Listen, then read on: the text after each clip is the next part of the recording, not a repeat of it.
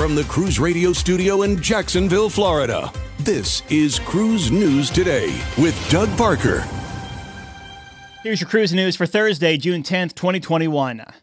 The captain said, fill her up. The first ship in the Americas powered by liquefied natural gas has refueled for the first time at Port Canaveral. Carnival Cruise Line's Mardi Gras arrived into port last Friday and has now undergone her first refueling process in North America, which took approximately 8 hours to complete.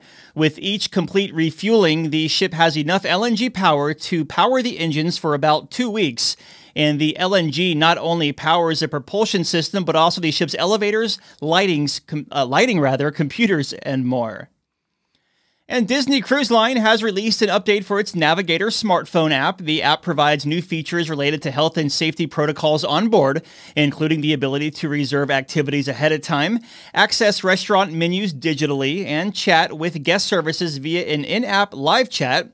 The new functionality arrives just ahead of Disney's UK staycation cruises that begin on July 15th and simulated sailings that begin out of Port Canaveral that start on June 29th. And finally, in honor of World Oceans Day, Norwegian Cruise Line donated $25,000 to the Guy Harvey Ocean Foundation. The line also announced that the conservationists will create a custom piece that will wrap the lighthouse on the line's private island, Great Stirrup Key. The donation will benefit the foundation's scientific research and assist in the development of a curriculum for kids in grade school that introduces them to the beauty of the world's oceans.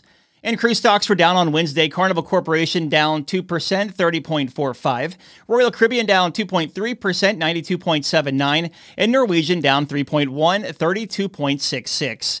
Breaking news and up-to-the-minute industry coverage at cruiseradio.net. I'm Doug Parker with Cruise News Today. Cruise News Today is a production of Cruise Radio. For daily updates, subscribe to the Cruise Radio YouTube channel or visit cruiseradio.net.